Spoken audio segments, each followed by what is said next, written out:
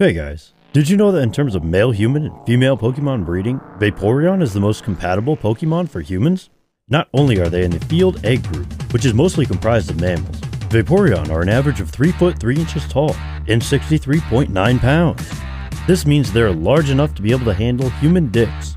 And with their impressive base stats for HP and access to acid armor, you could be rough with one. Due to their mostly water-based biology, there's no doubt in my mind that an aroused Vaporeon would be incredibly wet. So wet that you could easily have sex with one for hours without getting sore. They can also learn the moves Attract, Baby Doll Eyes, Captivate, Charm, and Tail Whip, along with not having fur to hide nipples, so it'd be incredibly easy for one to get you in the mood. With their abilities, Water Absorb, and Hydration, they can easily recover from fatigue with enough water. No other Pokemon comes close to this level of compatibility. Also, fun fact, if you pull out enough, you can make your Vaporeon turn white.